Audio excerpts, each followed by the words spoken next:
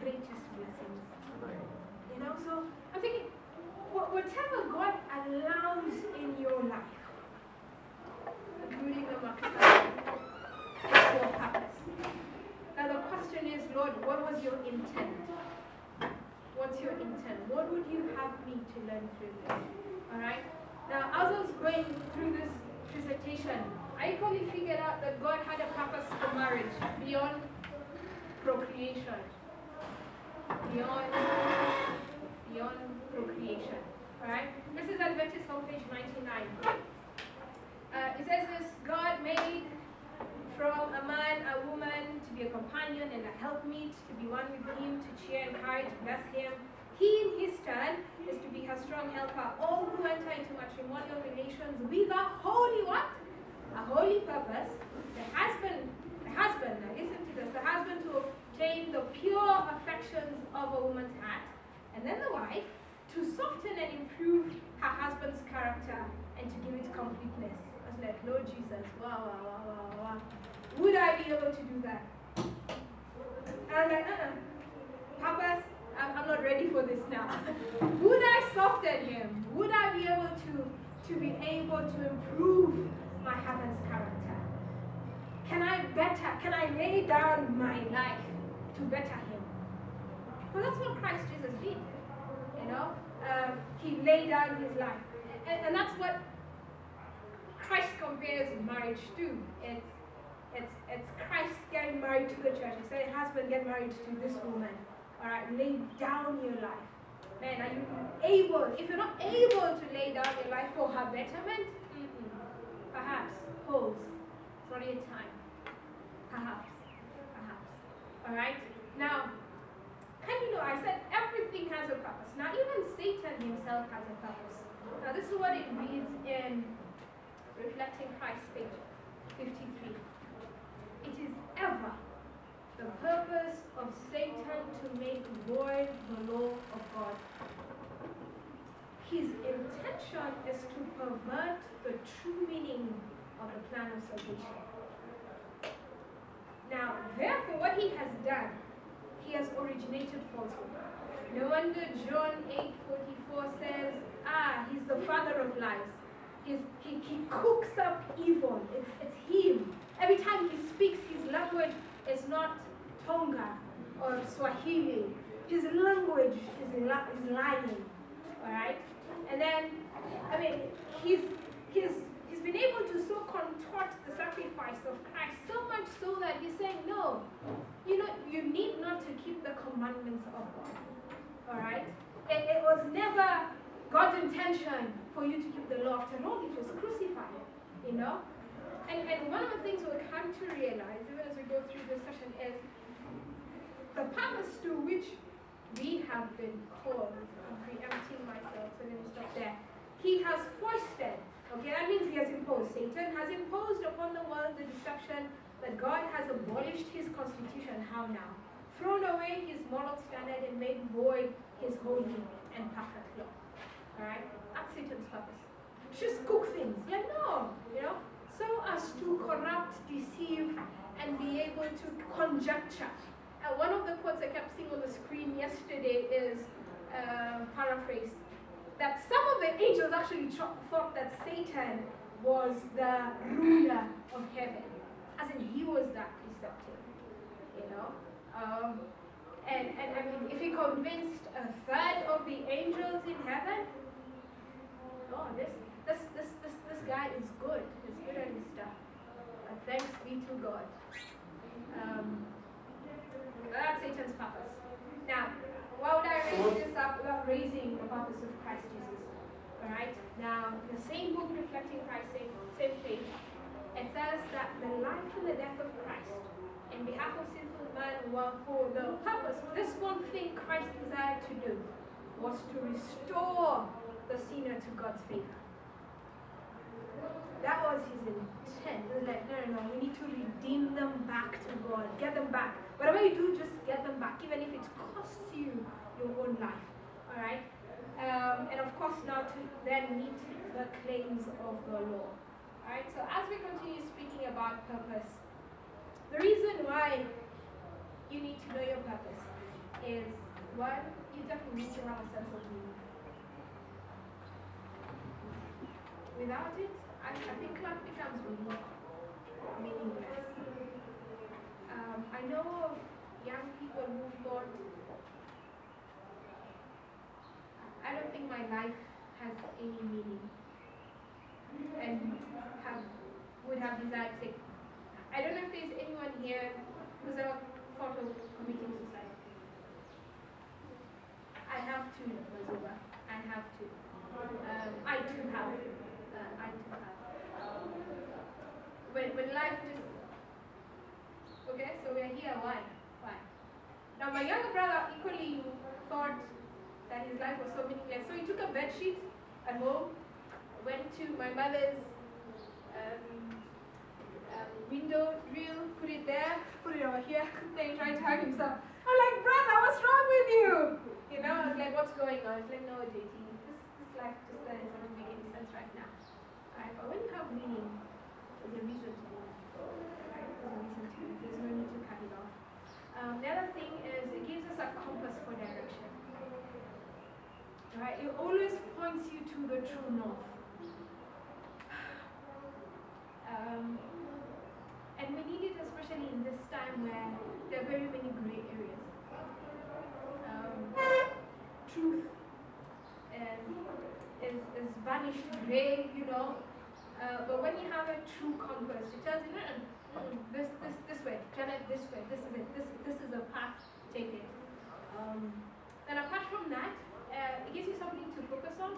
I guess when you focus on something with a sense of purpose, there's more motivation to do it. You do something with more energy, more drive. All right. One of the reasons I have struggled to do my PhD, let me be vulnerable. One of the reasons I struggled to do a PhD or to pick something to do is I'm still trying to find something purposeful.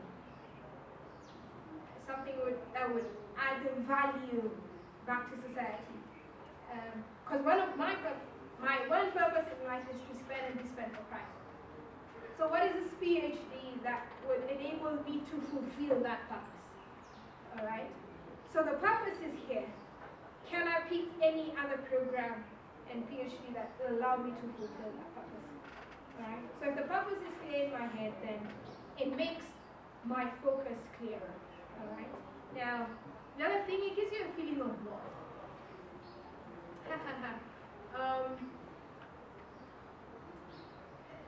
I don't know if this is the best illustration to use, but in high school, okay, let me go before high school. I really had a low self-esteem for several reasons. My father had a green Chevrolet, everybody else was driving a very fine car. I had brown teeth, everybody else's was white. I wasn't the most brilliant. My brother was top 3, I was bottom 10.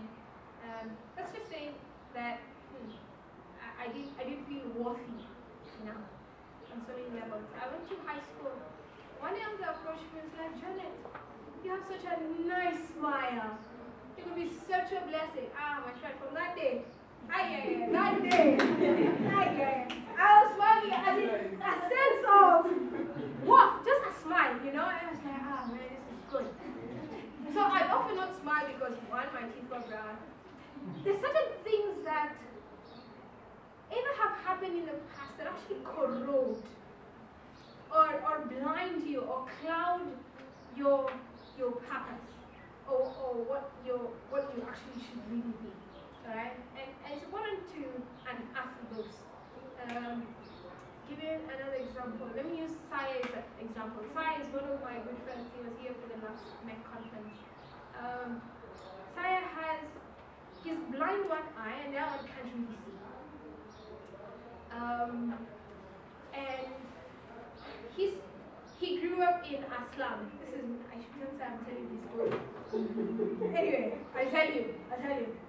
Saya grew up in a slum area, one of the most elite-born places.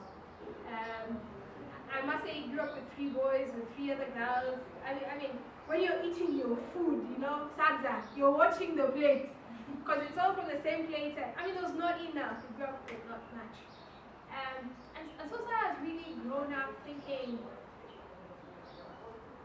his sum total of life was really dependent on the little that they had. So he didn't attach too much worth to himself. But in high school, Saya began to speak. He had this degree of eloquence. But it wasn't the eloquence that necessarily gave him worth. It was him studying scripture and figuring out, by the way, even in my blindness, even in our lack back home, I have much more worth than that. Alright? And Saya then had enough courage from that and began speaking in high school.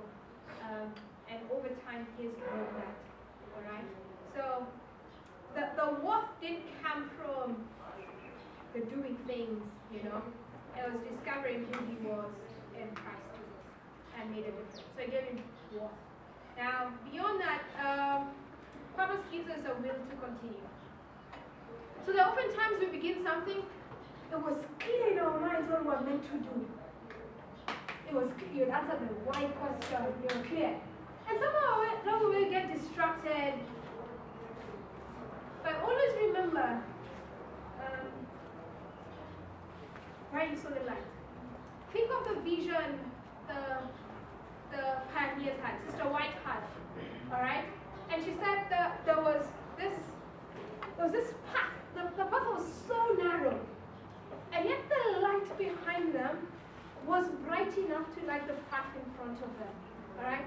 The purpose is able to light the path of where you're going to go, right? And grant you the will to focus and to keep going.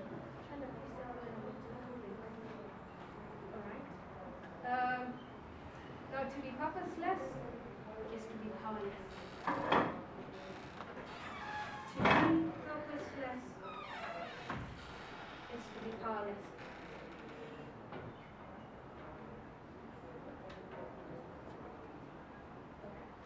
Alright. So, to be purposeless is to be powerless. It's like having no aim in life. And when you have no aim in life, there is no ability to influence, alright? Purpose grants you an influencing power. Now, let me get a quotation from the Acts of the Apostles, page 478. It says, the power of a pure, higher, nobler life is our greatest need. The power of a purer, higher, nobler life is our greatest need. So if you're still wondering what purpose should be, whatever it is, as we keep going through this, it needs to be noble, it needs to take you higher, it needs to be pure. Okay? Now the quote goes on to say, the world has too much of our thought and the kingdom of heaven too little. However, those that have a power of a higher, purer, nobler life are probably those that we actually really need in today's age. Guys who have that power of a pure and noble life. Alright, with that said, we'll say a prayer, close, break for 10 minutes, and come back and continue. Let's pray. Eternal Father, we are thankful that we don't have to live an aimless life. That we don't have to live a powerless life because you have granted us a purpose. Lord, as we break, I pray, internalize these things in us and help us come and discover more of it for the glory of your name. In Jesus' name we ask. Amen. Let's start with Ephesians 4 verses 4. Ephesians 4 verses 4. It says, there is one body, one spirit, even as you are called. Now, my understanding of ye is it's personalized. It's to an individual. You are called in one hope of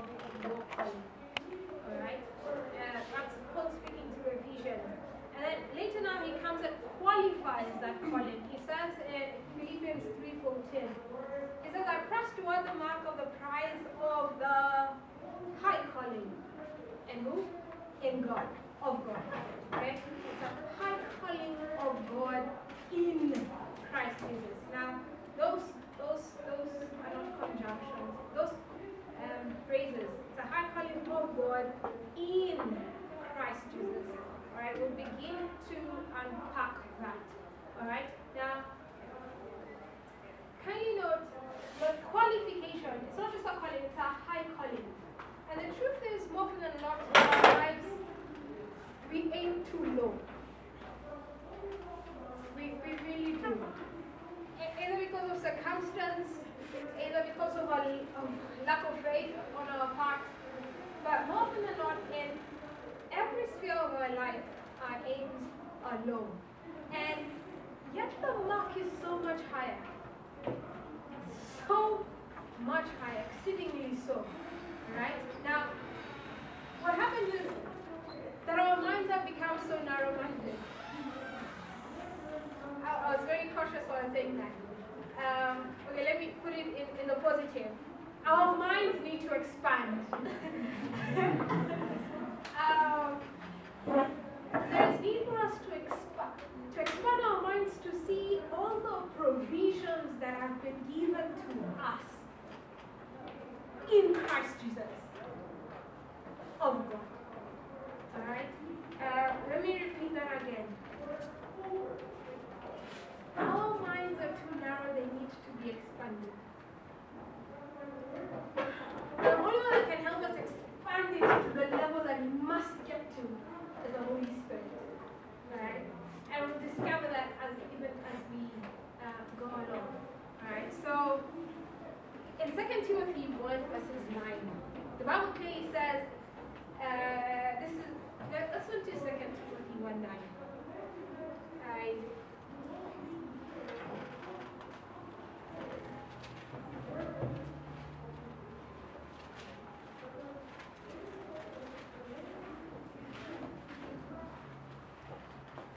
Alright, so this is Paul again speaking to Timothy, the young man, assuming he's writing to us. It says, Be thou not therefore ashamed, verses 8, of the testimony of our Lord, nor of me his prisoner, but be thou partaker of the afflictions of the gospel according to the power of God, who, God, has saved us.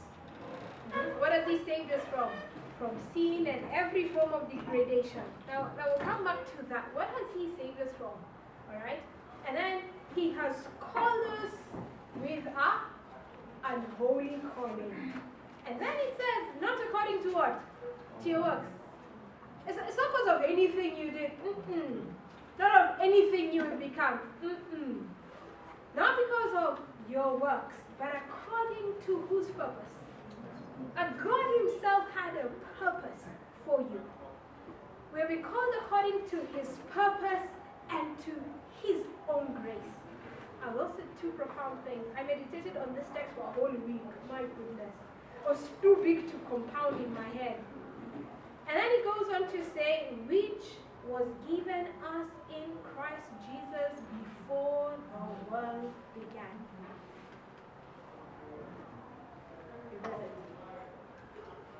This purpose, this grace, was given to us before the world began. Same thing in Jeremiah 9. God tells Jeremiah, me, I knew you before you were born. You just know, just so you know. But I think the one in Jeremiah has been overused. I like this one in Timothy.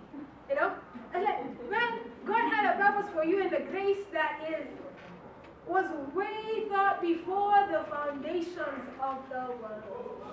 No wonder David can say in Psalm 139, verse 17 and 18, he says, Lord, your thoughts for me are exceedingly abundantly more than the sands upon the seashore. Lord, in my short 30-some years, really? Could they outnumber all the sand in the seashore? Really? But yet, factoring in that he thought of my purpose and my plan, and his grace towards me was from way before to way to eternity. Really? Then that's profound. Exceedingly so. Now, God has invited us. He's called us to something. It's It's an invitation. When you're called, when you're invited to a party, it's a calling. It's not like you had to be there. No. No. God's invited us to this holiness. So, my friend, let me begin writing it down. God's called us to be holy. And that's an invitation He's extending to all. And He's not done it without thought. But He's made provision and strategy for you to be able to be that which He has called you. And so when Christ says, be ye perfect, just as your heavenly Father in heaven is perfect, in Matthew 5:48, it's in the text itself, in the word itself. Remember when God spoke into the world into being, it was just word and it came to be. So when God speaks, be ye perfect, as in that word is a power to be.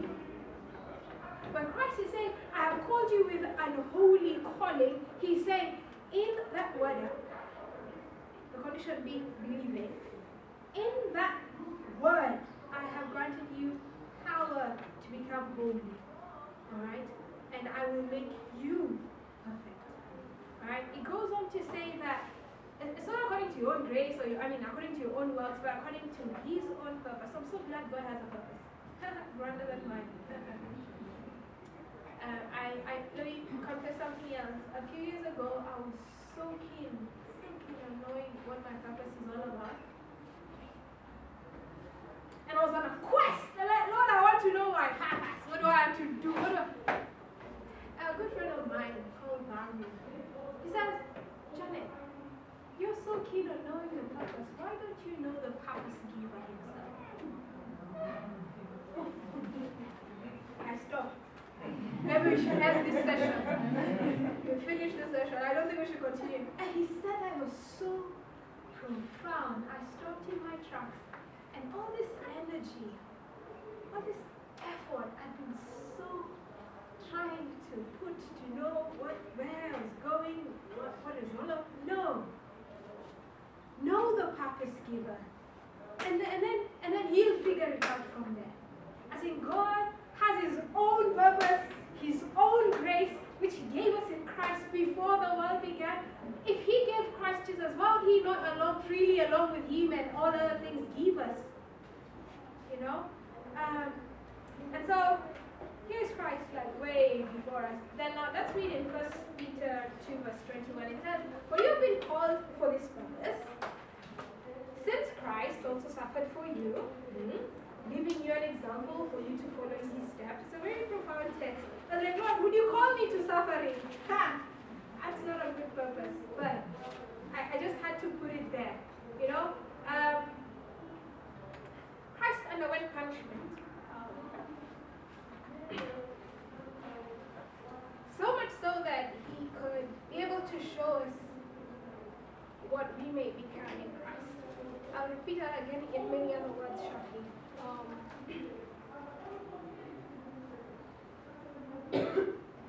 So the other day I was taught how I should be speaking from here and not from here. So let me try so that I don't lose my voice.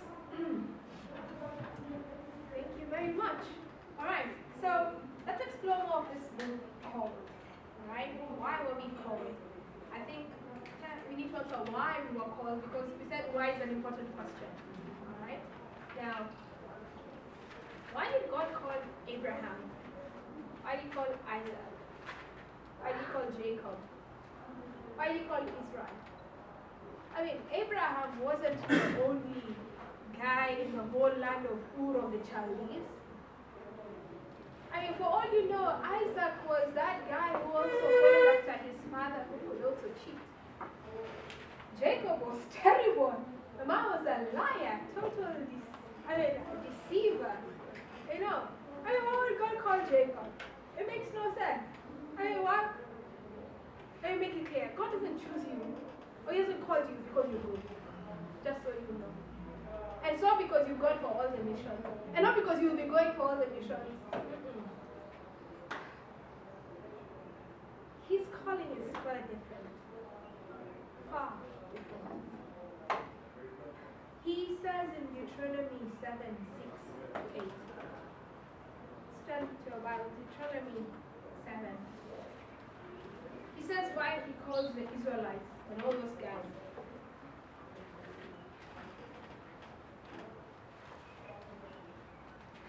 Deuteronomy 7:6-8.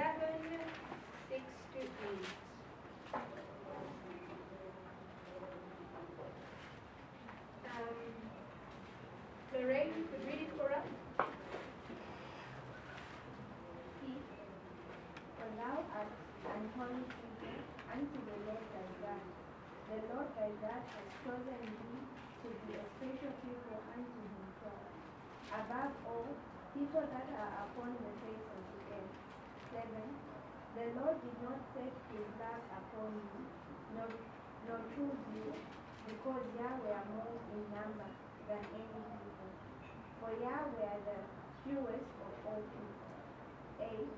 But because the Lord loved you, and because he would keep the oath which he had sworn upon your fathers, has the Lord brought you out with a mighty hand, and redeemed you out of the house of bondage, from the hand of Pharaoh, king of Egypt. Thank you very much. Alright, so God clearly outlines in that text. He says why he made them a special people. I told you to be a special people unto myself. I must say some of us perhaps think that our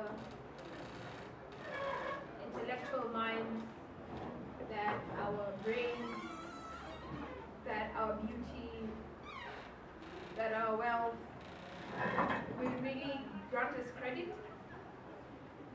Not in the records of God. Far from it. In fact, that doesn't appeal to him at all, completely. Alright? But he says, the only reason I'm making you special because I love you.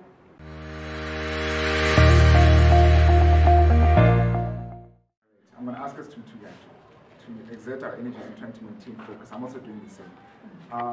Let's go to Matthew chapter 5. Matthew chapter 8, excuse me. Matthew chapter 8. We're looking at what does faith look like? This faith that is needed to give us power in the gospel. What does that look like? Matthew chapter 5. When we're there, we shall say amen. Excuse me, I said Matthew chapter 8. I keep saying 5. Matthew chapter 8. Matthew chapter 8. And we are going to read verse 5 of Matthew chapter 8. And so it talks about an experience that Jesus had when he went into a place called Capernaum. It says, and when Jesus was entered into Capernaum, or Capernaum, depending on whether you went to private school or whatever, it says, there came unto him a centurion beseeching him, and saying, Lord, my servant lieth at home, sick of the palsy, and grievously tormented.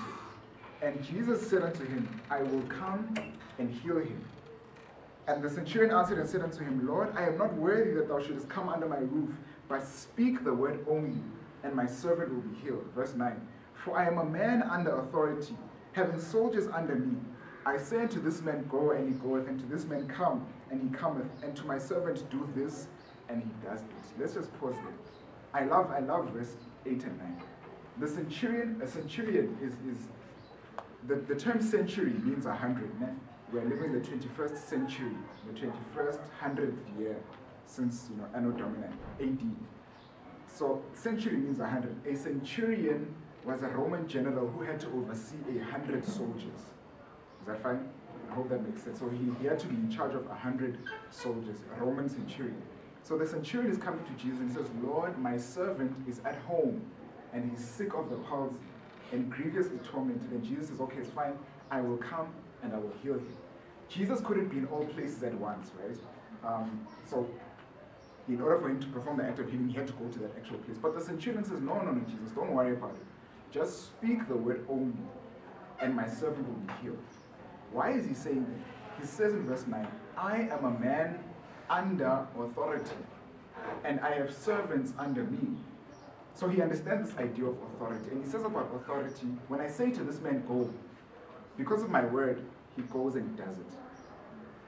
When I say to this man, come, because of my word, he comes and he does it. When I say to my servant, do this, because of my word, the authority that is contained in my word, he does it. And matter of fact, it's like when he says something must be done and that thing gets done, it were as though he's the one who did it himself. It's like if I saw the Honorable President, is it Ilunga, your president? Lungu, okay, excuse me, okay, President Lungu, Honorable President Lungu, His Excellency. When he says something must be done, let's say he says, I declare that Nipa Conference Center must be cleared up and made nice again. Not that it's not nice, let's make an example. When that happens, we credit that action to him. We say we are thankful that President Lungu did this for us, as though he's the one that put the brick and mortar together. Because by the word of his authority, when it gets done, it was as though he's the one who did it. The centurion is saying of Jesus, Lord, speak the word only, and my servant will be healed. The centurion is understanding something about the authority of Jesus over the affairs of the whole universe. That when Jesus says the servant must be healed, even though Jesus isn't there physically, by the power of his word alone, the servant will be healed. Does that make sense? So he says, Lord, speak the word only. He doesn't say, Lord, speak the word and just send one of your servants. Or, Lord, speak the word and give me a totem or something that I can use, or holy water or something. And he says, speak the word only. That's all I need. And my servant shall be healed. Notice Jesus' response in verse 10. When Jesus heard it, he marveled, and he said unto them that followed, Verily I say unto thee, or unto you, I have not found so great faith, no, not in Israel.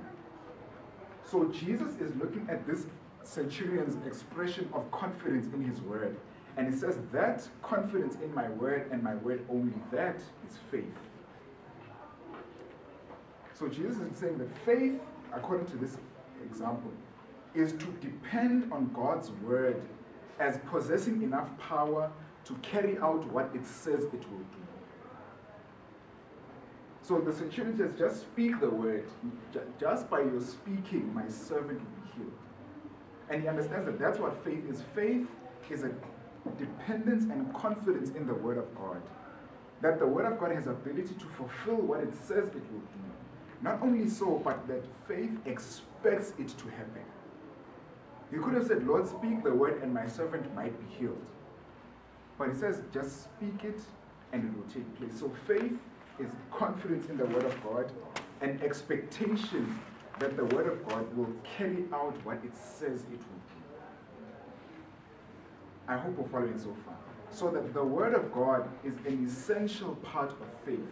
And without the word of God, there is no faith. In my book, I talk about the distinction between presumption and faith. That the difference between presumption and faith is that both of them depend on God. But faith depends on God as he has expressed his will in his word. So faith depends on God because he has said it. Presumption depends on God because it expects certain things of God despite whether or not he has commanded. And time does not permit me to break that down into more detail, but this is what I want you to take away about faith. Faith, the demonstration of faith, means to take God at his word. To trust that God's word is powerful enough to carry out what it says it will do. And to expect that word to do so. So that the word of God is essential for faith. We cannot have faith outside of the word of God. Then you get to understand, we'll go back to that point, Now go with me to Matthew chapter 4. Matthew chapter 4. Matthew chapter 4, the temptation of Jesus. Jesus is tempted by Satan, and he was sent into the wilderness, and Satan comes to him with 3 temptations, and with each response that Jesus gives to temptation, what are the first 3 words that Jesus answers with? It is written, right? The word of God. Now notice what it says in verse 4. It says, But he answered and said, It is written, Man shall not live by bread alone, but by every word that proceedeth out of the mouth of God. Park that thought for a moment. We read Romans chapter 1 verse 17 that says, in the gospel is revealed the righteousness of God. And then it says, therefore it is written, the just shall live by faith. The just shall live by faith. Paul says that he's quoting the Old Testament, he's quoting Habakkuk chapter 2, where it says, the just shall live by faith. While that is the case, he says in verse 4 of Matthew that man shall live by every word that proceeds from the mouth of God. Those two thoughts are not separate. The just shall live by faith. Those who live by faith are those who live by every word that proceeds from the mouth of God. Does that make sense? And it's the idea that to live by faith is to take God at his word. And it is to live by every word that proceeds from the mouth of God. So when it says that faith is the substance of things hoped for and the evidence of things not seen, when God says, I will be with you, I can't tell you what that looks like empirically. I don't see it. But because God has said it, I can take him at his word. Because the word itself is the substance. Does that make sense? You know, when you read the writings of the pioneers, one man named E.J. Wagner. E.J. Wagner, I would have loved to give a session on those two men, E.J. Wagner and E.T. Jones, but time did not permit. They wrote a book called The Lessons on Faith. And there's one profound point that they discuss about the word of God in Genesis chapter 1. That when God said, let there be light, when God said, let there be light, he was saying that in an environment that was without form and void. And darkness was upon the face of the deep. So there was absolutely nothing that existed, right? Apart from what the doctor said yesterday. But God's word, when it says, let there be light, God's word didn't put other things together to make light. But the word of God contained the light in and of itself. So that the word of God is living. It is powerful. That's what Paul says about it. So the word, as God speaks something, it contains the very thing that he speaks, whether or not you and I can yet see it. I'm sure you remember the parable in Luke chapter 8. Luke chapter 8 is the parable of the sower who has the seed and it falls on different ground conditions. In verse 11 of Luke chapter 8, he says there that the seed is the word of God. The seed is the word of God. The reason why that's such an important and profound idea is that as you hold the seed, she says this in the Spirit of Prophecy, within the seed is contained the whole tree. Does that make sense? But you don't see the whole tree. But of a reality, the seed contains the whole tree. As it is with the promises of God, the word contains the thing which it speaks, whether or not we can yet see it. So then faith is the substance of things hoped for and the evidence of things not seen. It is a dependence on the word of God to fulfill what he says it will do and to expect it to do that. Are we following so far? All right. Dependence on the word of God. Now then, go then with me to Romans chapter 10. Romans chapter 10.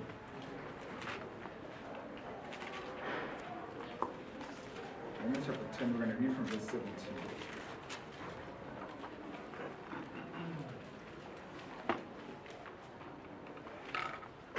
Romans 10, and we're going to read from verse 17. So it's the chapter that talks about that. How will people receive the gospel unless they are preached to? And how will someone preach unless they are sent? And then he goes on to say what he says in verse 17. It says that, so then, faith comes by hearing, and hearing by the word of God. So as I said earlier, that without the word of God, it is impossible to exercise faith. Because faith can only come by the word of God. So that text can be interpreted in two ways, which I don't think are exclusive to each other. I don't think that one cuts out the other. Is that faith comes by hearing, in the sense that as we continue to read God's word, our faith is encouraged, strengthened. But also that the word of God instructs us on how to exercise faith. So as we read God's word, our faith is encouraged. But then as it also shows us what does that faith look like, as we saw in Matthew chapter 8. So the word of God is essential to exercise faith. Now, then we're going to look at a few characteristics of faith, And then after looking at those characteristics of faith, we're going to look at how that faith is an important part of this idea of experiencing the power of God in us. All right.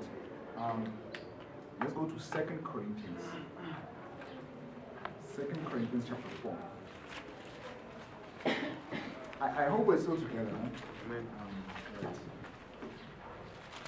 Part of why I love sharing the word with younger people is because I believe that your minds are already awake.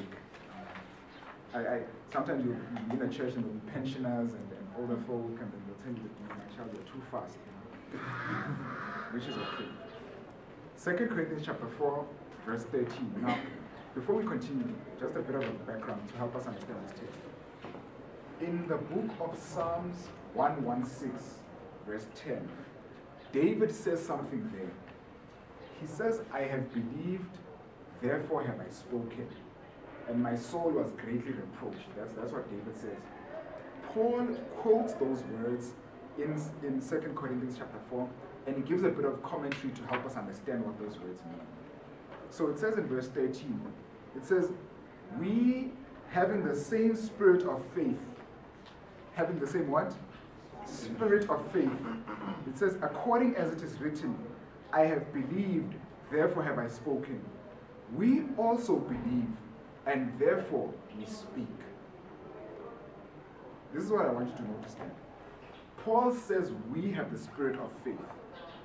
This spirit of faith is according to what was written, where it says, I have believed, therefore have I spoken. And because we have this spirit of faith, we have believed, and therefore we speak. This is what I want. This is what in summary what Paul is saying there. The spirit of faith, the attitude of faith, is that which speaks what it believes. Are we together? The spirit of faith, the attitude of faith, if you and I have the spirit of faith, we will speak that which we believe. So the point I want you to take away from this is that true faith always bears expression. A genuine belief in the Word of God is always evidenced by some form of expression. So faith, genuine faith, always bears expression. If you look, if I were to put it in a situation, in chapter 5, he says, chapter 5, verse 7, for we walk by faith and not by sight. This is the idea that I want you to take away from me. And I'm going to quote Christ Object Lessons, I think it's 124. 124. It says that sometimes to exercise faith seems entirely contrary to the evidences of sense and emotion. Né? Sometimes to exercise faith seems entirely contrary to the evidences of sense, what I see, and emotion. Then she says that, but we must believe God. Then she says, I have believed, therefore have I spoken. Right? It says, thou hast written, thou hast said it, and I believe it. Speaking about God, it says, thou hast said it, and I believe it. This is intelligent faith. The point I'm making in all that rambling is that true faith is that which bears expression in the confidence of God's word, despite whatever the circumstances around it say. So sometimes the circumstances around me, the things that I see, that I sense, and the things that I feel will be contrary to the evidences of God's word. True faith is to believe is to speak what I believe. I hope we're together. Let me give you an example. When I was in third year, most of my testimonies are from university. Because I accepted Christ when I was in first year, and that's when I spent the longest years of my adult life. When I was in third year, I remember I was questioning with, third year was my final year for my undergraduate, then it was postgraduate, and I was asking God, what do you want me to do with my life? Do you want me to start working on full-time ministry and all these things? And God, convicted me through various principles that, I'm sure Janet will outline in her seminar on how to know God's will for your life. God showed me that He wanted me to extend my studies. And I was like, okay, it's fine, God, but I wasn't doing so well at school in that year. And in order for you to advance with your studies, by implication, you need to do well. And so I remember in the middle of the year, because of the postgraduate class was quite small, the lecturers were trying to filter out students. So they made the standard quite high, they gave us extremely hard assignments and all these things. And I remember I was with my friend, my colleague, a classmate of mine, And my marks were sitting very badly, and my lecturers were telling me, "Lovely, you're failing." And I remember we got our marks back for one assignment, and I was disappointed. And yeah, my friend asked me, how the results, and it didn't do so good. And I don't think God wants us to just be mediocre. And so I wasn't doing that well in that year. And so she's like, "No, my friend, don't worry, God knows, God understands, God still loves us." She was basically saying that God still cares about you even if you fail. And she was trying to console me, and I'm like, "You know what, my friend? God says he shall supply all my needs according to his riches and glory. He says that if any man lacks wisdom, let him ask of God, who gives to all men liberally and upbraideth not." He says he gives wisdom to the wise and knowledge to them that know understanding. That's Daniel chapter 2. And I was thinking of all these promises. I'm like, my lecturers tell me I'm failing. My marks tell me I'm failing. Everything around me seems to say I'm failing. But I'm certain that God wants me to advance my studies and he'll provide for me. So despite all of these things saying I'm failing, I'm telling you now I'm not failing. I spoke what I believed, despite what my senses and my emotions felt like at the time. And that is what faith is. It bears expression despite the circumstances. And faith is powerful. It experiences the power of God. And by God's grace, I passed because of the power that is in God's word. And I became I was above the red line, let me just say. And by God's grace, but this is the point I'm making. Faith always bears expression. And sometimes to exercise faith seems utterly contrary to the evidence of sense and emotion. But we must take God as above that. When you read the book, First Selected Messages, page 328. First Selected Messages, page 328. He says that you are not to wait for wonderful emotion before you believe that God has heard you.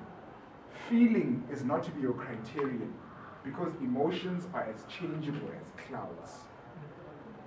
So we are not to wait for wonderful emotion before we believe that God has heard us. Feeling is not to be our criterion because emotions are as changeable as clouds. So genuine faith is that which takes God at his word and expects the word of God to fulfill what it said it would do because it is powerful enough to us. So I remember telling her that, I even said it to other people that, yes, when I got accepted into university, I used to go around telling people that God, I'm going to ask us to exert our energies in trying to maintain focus. I'm also doing the same. Let's go to Matthew chapter 8, Matthew chapter 8. We're looking at what does faith look like. This faith that is needed to give us power in the gospel. What does that look like? Matthew chapter 5, when we're there, we shall say amen. Excuse me, I said Matthew chapter 8. I keep saying 5. Matthew chapter 8. Matthew chapter 8. And we are going to read verse 5 of Matthew chapter 8. And so it talks about an experience that Jesus had when he went into a place called Capernaum. It says, and when Jesus was entered into Capernaum or Capernaum, depending on whether you went to private school or whatever, it says, there came unto him a centurion beseeching him and saying, Lord, my servant lieth at home, sick of the palsy and grievously tormented. And Jesus said unto him, I will come and heal him. And the centurion answered and said unto him, Lord, I am not worthy that thou shouldest come under my roof, but speak the word only, and my servant will be healed. Verse 9, for I am a man under authority, having soldiers under me. I say unto this man, go, and he goeth, and to this man, come, and he cometh, and to my servant, do this, and he does it. Let's just pause there. I love verse 8 and 9. A centurion is the term century means 100. We're living in the 21st century, the 21st 100th year since Anno Domini, AD. So century means 100. A centurion was a Roman general who had to oversee 100 soldiers. Is that fine? I hope that makes sense. So he had to be in charge of 100 soldiers, a Roman centurion. So the centurion is coming to Jesus and says, Lord, my servant is at home and he's sick of the palsy and grievously tormented. And Jesus says, okay, it's fine. I will come and I will heal him. Jesus couldn't be in all places at once, right?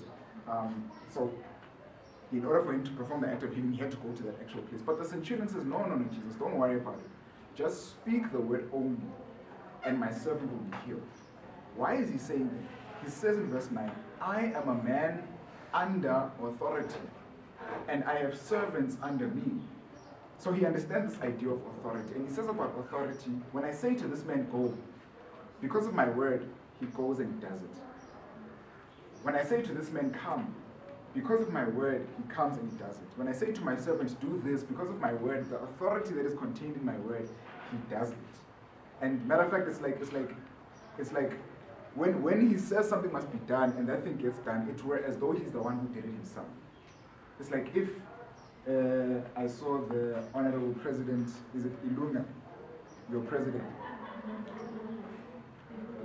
Lungu, okay, excuse me, okay, President Lungu, Honorable President Lungu, His Excellency. When he says something must be done, let's say he says, I declare that Nipa Conference Center must be cleared up and made nice again. Not that it's not nice, let's make an example. When that happens, we credit that action to him. We say we are thankful that President Lungu did this for us, as though he's the one that put the brick and mortar together. Because by the word of his authority, when it gets done, it was as though he's the one who did it. The centurion is saying of Jesus, Lord, speak the word only, and my servant will be healed. The centurion is understanding something about the authority of Jesus over the affairs of the whole universe. That when Jesus says the servant must be healed, even though Jesus isn't there physically, by the power of his word alone, the servant will be healed. Does that make sense? So he says, Lord, speak the word only. He doesn't say, Lord, speak the word and just send one of your servants. Or, Lord, speak the word and give me a totem or something that I can use, or holy water or something. And he says, speak the word only. That's all I need. And my servant shall be healed. Notice Jesus' response in verse 10. When Jesus heard it, he marveled, and he said unto them that followed, Verily I say unto thee, or unto you, I have not found so great faith, no, not in Israel. So Jesus is looking at this centurion's expression of confidence in his word. And he says, that confidence in my word and my word only, that is faith. So Jesus is saying that faith, according to this example, is to depend on God's word as possessing enough power to carry out what it says it will do. So the centurion says, just speak the word. Just by your speaking, my servant will be healed. And he understands that that's what faith is. Faith is a dependence and confidence in the word of God. That the word of God has ability to fulfill what it says it will do. Not only so, but that faith expects it to happen. He could have said, Lord, speak the word and my servant might be healed. But he says, just speak it and it will take place. So faith is confidence in the word of God and expectation that the word of God will carry out what it says it will do.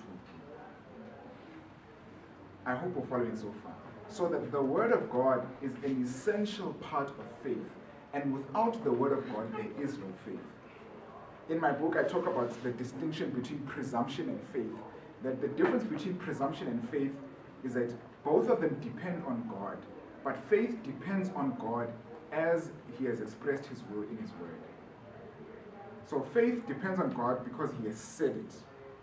Presumption depends on God because it expects certain things of God despite whether or not he has commanded. And yeah, time does not permit me to break that down to more detail, but this is what I want you to take away about faith. Faith, the demonstration of faith, means to take God at his word. To trust that God's word is powerful enough to carry out what it says it will do. And to expect that word to do so. So that the word of God is essential for faith. We cannot have faith outside of the word of God. Then you get to understand, we'll go back to that point. Now go with me to Matthew chapter 4. Matthew chapter 4. Matthew chapter 4, the temptation of Jesus. Jesus is tempted by Satan, and he was sent into the wilderness, and Satan comes to him with 3 temptations, and with each response that Jesus gives to temptation, what are the first 3 words that Jesus answers with? It is written, right? The word of God. Now notice what it says in verse 4. It says, But he answered and said, It is written, Man shall not live by bread alone, but by every word that proceedeth out of the mouth of God. park that thought for a moment. We read Romans chapter 1 verse 17 that says, in the gospel is revealed the righteousness of God. And then it says, therefore it is written, the just shall live by faith. The just shall live by faith. Paul says that he's quoting the Old Testament, he's quoting Habakkuk chapter 2, where it says, the just shall live by faith. While that is the case, he says in verse 4 of Matthew that man shall live by every word that proceeds from the mouth of God. Those two thoughts are not separate. The just shall live by faith. Those who live by faith are those who live by every word that proceeds from the mouth of God. Does that make sense? And it's the idea that to live by faith is to take God at his word. And it is to live by every word that proceeds from the mouth of God. So when it says that faith is the substance of things hoped for and the evidence of things not seen, when God says, I will be with you, I can't tell you what that looks like empirically. I don't see it, but because God has said it, I can take him at his word. Because the word itself is the substance. Does that make sense? You know, when you read the writings of the pioneers, one man named E.J. Wagner. E.J. Wagner, I would have loved to give a session on those two men, E.J. Wagner and E.T. Jones, but time did not permit. They wrote a book called The Lessons on Faith. And there's one profound point that they discuss about the word of God in Genesis chapter 1. That when God said, let there be light, when God said, let there be light, he was saying that in an environment that was without form and void. And darkness was upon the face of the deep. So there was absolutely nothing that existed, right? Apart from what the doctor said yesterday. But God's word, when it says, let there be light, God's word didn't put other things together to make light. But the word of God contained the light in and of itself. So that the word of God is living. It is powerful. That's what Paul says about it. So the word, as God speaks something, it contains the very thing that he speaks, whether or not you and I can yet see it. I'm sure you remember the parable in Luke chapter 8. Luke chapter 8 is the parable of the sower who has the seed and it falls on different ground conditions. In verse 11 of Luke chapter 8, he says there that the seed is the word of God. The seed is the word of God. The reason why that's such an important and profound idea is that as you hold the seed, she says this in the Spirit of Prophecy, within the seed is contained the whole tree. Does that make sense? But you don't see the whole tree. But of a reality, the seed contains the whole tree. As it is with the promises of God, the word contains the thing which it speaks, whether or not we can yet see it. So then faith is the substance of things hoped for and the evidence of things not seen. It is a dependence on the word of God to fulfill what he says it will do and to expect it to do that. Are we following so far? All right. Dependence on the word of God. Now then, go then with me to Romans chapter 10. Romans chapter 10.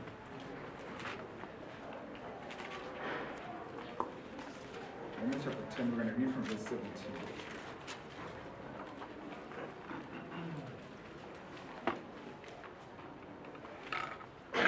Romans 10, and we're going to read from verse 17. So it's the chapter that talks about that. How will people receive the gospel unless they are preached to? And how will someone preach unless they are sent? And then he goes on to say what he says in verse 17. He says that, so then, faith comes by hearing, and hearing by the word of God. So as I said earlier, that without the word of God, it is impossible to exercise faith. Because faith can only come by the word of God.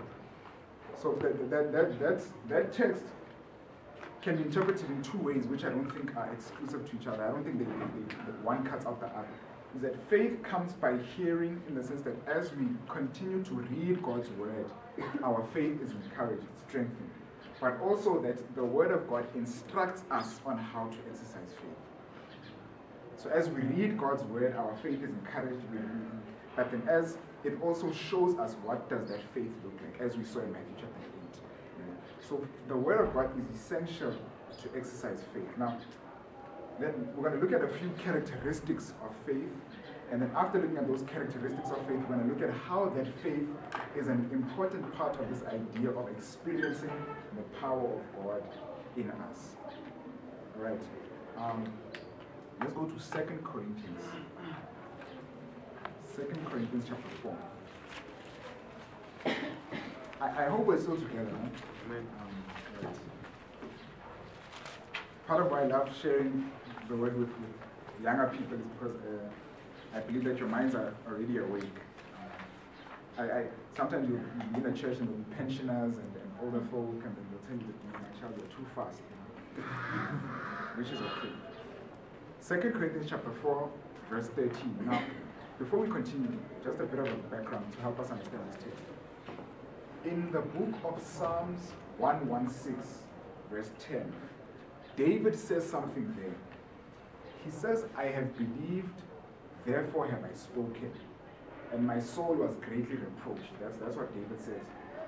Paul quotes those words in 2 Corinthians chapter 4, and he gives a bit of commentary to help us understand what those words mean. So it says in verse 13, it says, we having the same spirit of faith, having the same what? Spirit of faith. It says, according as it is written, I have believed, therefore have I spoken. We also believe, and therefore we speak. This is what I want you to notice then. Paul says we have the spirit of faith. This spirit of faith is according to what was written, where it says, I have believed, therefore have I spoken. And because we have this spirit of faith, we have believed, and therefore we speak. This is what I want, this is what in summary what Paul is saying there. The spirit of faith, the attitude of faith, is that which speaks what it believes. Are we together? The spirit of faith, the attitude of faith, if you and I have the spirit of faith, we will speak that which we believe. So the point I want you to take away from this is that true faith always bears expression. A genuine belief in the Word of God is always evidenced by some form of expression. So faith, genuine faith, always bears expression. If you look, if I were to put it in a situation, in chapter 5, he says, chapter 5, verse 7, for we walk by faith and not by sight. This is the idea that I want you to take away from me. And I'm going to quote Christ Object Lessons, I think it's 1-4. 1-4. It says that sometimes to exercise faith seems entirely contrary to the evidences of sense and emotion. Ne? Sometimes to exercise faith seems entirely contrary to the evidences of sense, what I see, and emotion. Then she says that, but we must believe God. Then she says, I have believed, therefore have I spoken. Right? It says, thou hast written, thou hast said it, and I believe it. Speaking about God, it says, thou hast said it, and I believe it. This is intelligent faith. The point I'm making in all that rambling is that true faith is that which bears expression in the confidence of God's word, despite whatever the circumstances around it say. So sometimes the circumstances around me, the things that I see, that I sense, and the things that I feel will be contrary to the evidences of God's word. True faith is to believe is to speak what I believe. I hope it's good. Let me give you an example. When I was in third year, most of my testimonies are from university. Because I accepted Christ when I was in first year, and that's when I spent the longest years of my adult life.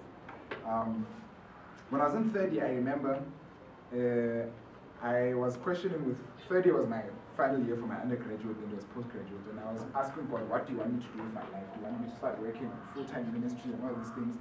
And God, convicted me through various principles that, yeah, I'm sure Janet will outline in her seminar on how to know God's will for your life. God showed me that He wanted me to extend my studies. And I was like, okay, it's fine, God, but I wasn't doing so well at school in that year. And in order for you to advance with your studies, by implication, you need to do well. And so I remember in the middle of the year, because of the postgraduate class was quite small, the lecturers were trying to filter out students. So they made the standard quite high, they gave us extremely hard assignments and all these things. And I remember I was with my friend, my colleague, a classmate of mine, and my marks were sitting very badly, and my lecturers were telling me, "Lovely, you're failing." And I remember we got our marks back for one assignment, and I was disappointed. And yeah, my friend asked me, how the results, and it didn't do so good. And I don't think God wants us to just be mediocre. And so I wasn't doing that well in that year. And so she's like, "No, my friend, don't worry, God knows, God understands, God still loves us." She was basically saying that God still cares about you even if you fail. And she was trying to console me, and I'm like, "You know what, my friend? God says He shall supply all my needs according to His riches and glory. He says that if any man lacks wisdom, let him ask of God, who gives to all men liberally and upbraideth not." He says He gives wisdom to the wise and knowledge to them that know understanding. That's Daniel chapter 2.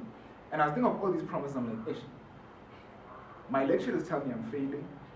My marks tell me I'm failing. Everything around me seems to say I'm failing. But I'm certain that God wants me to advance my studies and He'll provide for me. So despite all of these things saying I'm failing, I'm telling you now I'm not failing. I spoke what I believed, despite what my senses and my emotions felt like at the time. And that is what faith is. It bears expression despite the circumstances. And faith is powerful. It experiences the power of God. And by God's grace, I passed because of the power that is in God's word. And I became I was above the red line, let me just say. And by God's grace, but this is the point I'm making. Faith always bears expression. And sometimes to exercise faith seems utterly contrary to the evidences of sense and emotion. But we must take God as above that. When you read the book, First Selected Messages, page 328. First Selected Messages, page 328. She says that you are not to wait for wonderful emotion before you believe that God has heard you. Feeling is not to be your criterion, because emotions are as changeable as clouds. So we are not to wait for wonderful emotion before we believe that God has heard us. Feeling is not to be our criterion, because emotions are as changeable as clouds. So genuine faith is that which takes God at His word and expects the word of God to fulfill what it said it would do, because it is powerful enough.